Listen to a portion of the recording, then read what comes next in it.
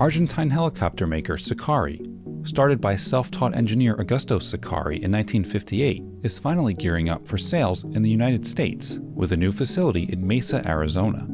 The company plans to sell a family of helicopters in kit form, but they're starting with the SVH-4 trainer, which is a unique product in the trainer market.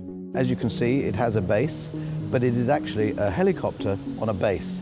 It's not a simulator, and actually it's not a helicopter, in fact, because it actually doesn't fly, except it goes up 3 meters. So when people want to learn to fly helicopters nowadays, there's a bit of trepidation to get into the helicopter and fly. They're a bit nervous about it. This will not actually get into the air. So for flight training, it's an amazing piece of kit.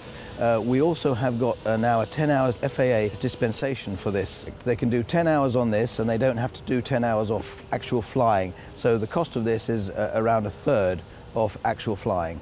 Traditionally, students have to start out on a computerized simulator and then move to an actual helicopter.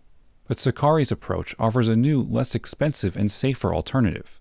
First of all, there's an instructor who actually stands outside, and he has an iPad and he controls the aircraft by iPad. He can start it, he can stop it, he can freeze the controls, he can make it go up or down. The student can feel the controls. He's told what the controls do. So the student understands then how the controls work and how light the touch is to make it work. So this gets them the feel of the helicopter. Then when the instructor is happy with this, he will then unlock the wheels. The wheels will then be free, and the aircraft will then move on the pad based on the commands that the pilot will put in to the cyclic or the collective. So up and down, left and right, it'll move around the whole pad. And that's how they will get used to the finer movements in a helicopter. So after 10 hours, these guys can get straight into a helicopter. They've got the feel and fly this thing really well.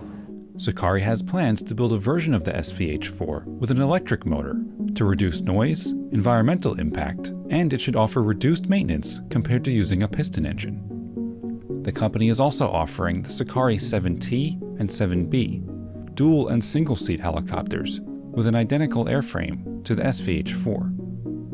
The Cicare 8, a 2-seat trainer, is pending FAA certification, and the Cicare 12 is a 2-seat FAR-27 helicopter in the prototype stage.